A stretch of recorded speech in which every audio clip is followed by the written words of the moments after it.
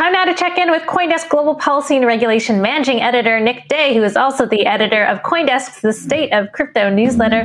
Hello there, Nick. Welcome to the show. So, yesterday we talked about the IRS. The U.S. Treasury is now calling for businesses to report crypto transfers of more than $10,000 to the IRS. Do you have an update or further thoughts on that?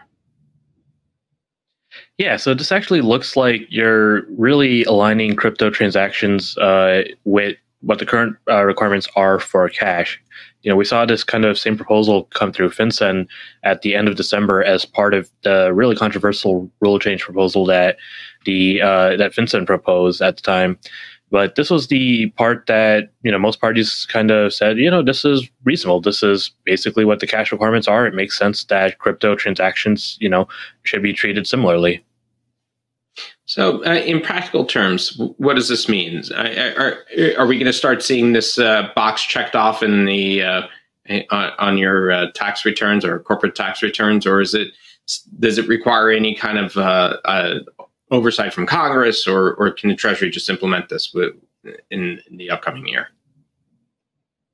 I'm not sure about the specifics of how the IRS might implement this, but it sounds like this is more going to be on the exchange side, or on the, if a financial institution of some kind is receiving more than $10,000 in a transaction, or $10,000 in aggregate transactions in a single day, it would be incumbent on the institution to be reporting this to the IRS versus the individual.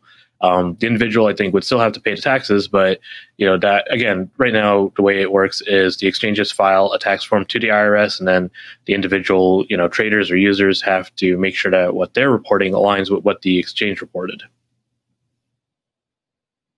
Nick, there seems to be some updates on the status of the digital dollar, or the U.S.'s plans for a digital dollar. What is happening in that area? Yeah, so yesterday, Fed Chair Powell gave a speech where he said that there is going to be a paper published this summer about the Fed's research into a CBDC. This is nothing new. He said this in March. We have had numerous outlets treat this as like a breaking news story, but he said the exact same thing he said 2 months ago. There's going to be a research paper published this summer. It's going to address concerns like privacy and consumer protection. And, my guess is we're not going to see anything, about the Fed actually committing to publishing a digital dollar, but we'll get a better sense of how they're looking at this and how they're approaching this, and, what some of the concerns are that the Fed might have around the use of digital currencies in the U.S.